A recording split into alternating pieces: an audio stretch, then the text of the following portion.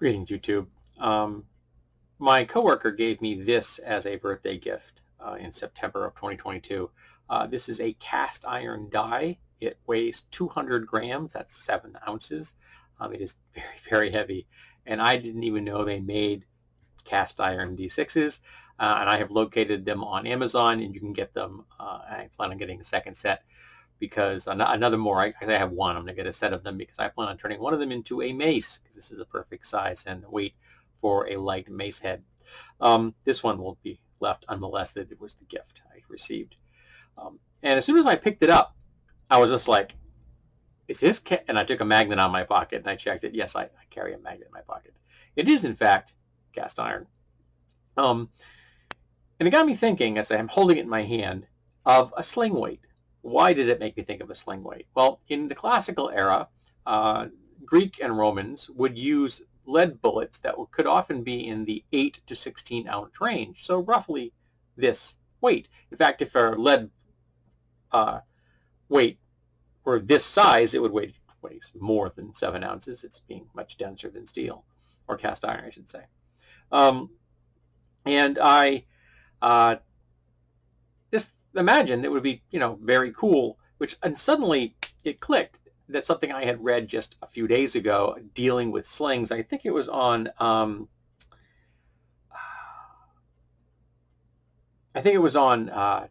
the Big Purple RPG net, and they were talking about the fact that slings are not simple weapons. I've just talked about this before. The problem that 3.5 in Pathfinder had is that one second. Oh, something lets me do something. They have a confusion between simple construction and simple in use. Now, a spear is both. It is simple in construction. It is simple in use. It's a dagger on a stick. It's pretty much straightforward. You can make one out of bamboo, just cut the end off, and you got a spear. Okay? A sling is a different beast. A sling is easy to make if you know how to work with cordage or leather. You can make a fully functional sling that can kill small game out of nothing but plant cordage and use rocks for ammo. I would recommend looking up the YouTube channel Primitive Technology. He does amazing work about primitive technology, what you can actually do with it, using no tools whatsoever other than the ones he himself has made while in the rainforest. He literally walked into the rainforest with nothing but a pair of shorts on, and has made himself an entire small village of different structures and things over the years. And you can also make them out of leather. If anyone in your group has like a leather working skills, they have the skills required to make a decent sling. Military ones would probably have been made out of leather. But when you're using a sling, it isn't the same thing as throwing. I can throw this, so I'm not going to be able to throw it very hard. I'm not going to be able to throw it very far.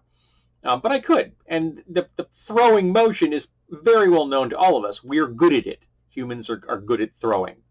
But when you use a sling, it's not, because when you let go of that, you are pointing in the direction the thing goes. That's not how a sling works. If you let go of your swing, whether you're doing an over or an under cast, if you let go when it's pointing at your target, it's either going to go right into the ground or going to go straight up. It's not going to get anywhere near the person or object you want to hit. You need to release it when it is vertical, either down or up, depending if you're doing an over or an under cast with your sling. And that takes quite a bit of training to figure out how to do that, and then to do it with any kind of accuracy. Of course, if you're working, it's like military units, they're not aiming at individual targets. They're aiming at volleys, so they're a lot less picky about their targets. But if you're lobbing something this size, this heavy, at a target, and there's 100, 200 of them flying out of the sky, it's a really great way of disrupting an entire cavalry unit, now isn't it? Because horses aren't really armored very often, only permanent officers and really wealthy dudes.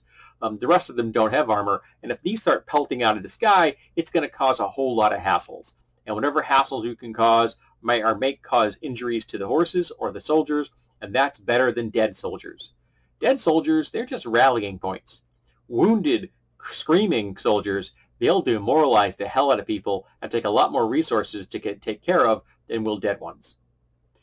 Dead soldiers are less of an impact on your enemy's resources than live ones, and the live ones are more demoralizing. Lots of people have learned that the hard way when we have found ourselves in asymmetric warfare. And even though the simple construction, it is a complex device to use.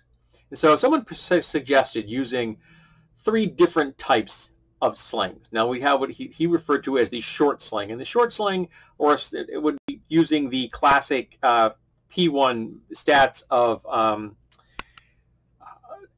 medium 1d4 damage times 2 critical, bludgeoning, 50-foot increment, simple, quote-unquote simple, and weapon thrown. And that would be your, not quite a toy, but not the kind of thing that you're using for combat. It's that kind of thing you're hunting with, or the kind of thing that somebody might make when they're in a survival situation. Then he suggested a long sling, and this is the military version, and a medium would be a 1d6, and would have a longer increment. I can't remember what you said it was. You get obviously longer. It's got a longer length of cordage, so it's going to be able to have a bigger arc. Yeah, you get more energy. You know how it works. And lots of people on my channel know a heck of a lot more about maths than I do. And then lastly would be the staff sling. And the staff sling is two-handed and gives you a lot of energy because essentially you're becoming a trebuchet. That's essentially what you're doing. It's designed very similar to a trebuchet. It's just that the cord is about the same length as going to be on a standard sling. It's just you're going to be going, and it's going to be going overhand, and so you get even further more energy into it because you're using both hands, and because again you have the staff as well as the cordage on the sling itself, so you get a bigger arc. It's kind of the way in that ladle significantly increases the energy and such in the dart thrown, because it's essentially making your arm 18 inches longer. And I think that's a very solid model. And in the case of, say, for example, and lots of times people think of halflings as having a particular affinity for them, I would allow halflings to have the ranges that there may be a range difference between the small and the medium. I'm not sure there is. But I would let them do medium damage because they're supposed to have an affinity for them. So they're doing more damage. They're doing a die damage above what a small person under normal circumstances would, because they've practiced it with them so much. And I really like that model. But here's something else that made me smile when I saw this. And I'm saying I'm at work. I got this at work. So like I'm between cycles. I got this at my table. I'm going pa-dunk on the table. Imagine somebody gets some treasure out of a hoard of some variety. Maybe it's off a dead body. Maybe they just find it, off in a treasure hoard, and in it is a bag of cubes. There are 10 of them. Each weighs 8 ounces, and they are made of cold iron. Now, making a cube out of cold iron is a heck of a lot easier than making other types of weapons out of cold iron, because the cold iron, to keep it cold, you have to not heat it up too much. It has to be heated below a certain level, otherwise you lose its cold concept. So hammering an object into just a cube is much easier than trying to make an arrowhead or a spearhead out of it, or a dagger blade or something like that. Any fighter worth his salt is going to look at that and go, hey, cool, ammo for taking on fiends and fae. So they use it because maybe that may be the only cold iron they got in the party. It's not a common material. Not everybody carries cold iron around.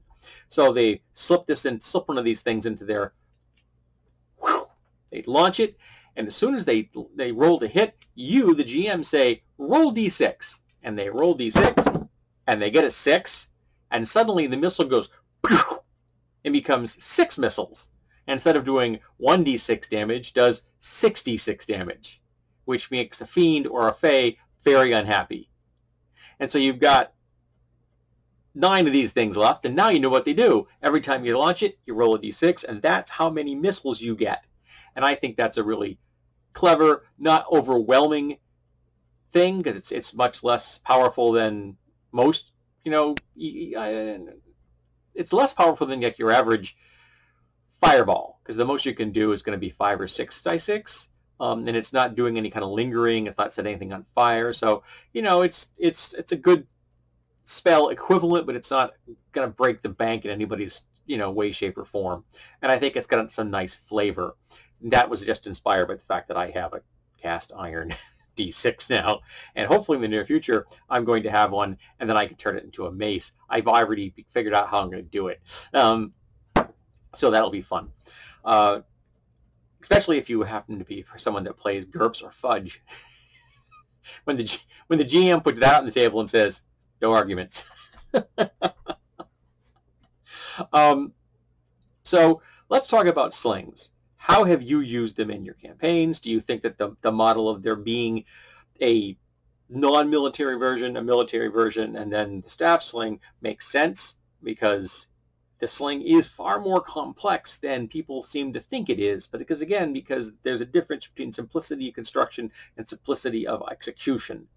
And again, so many things in games make no sense. I, by the way, was incredibly, unbelievably thrilled when I read 3rd edition originally, and they got the weight on bullets for slings correct.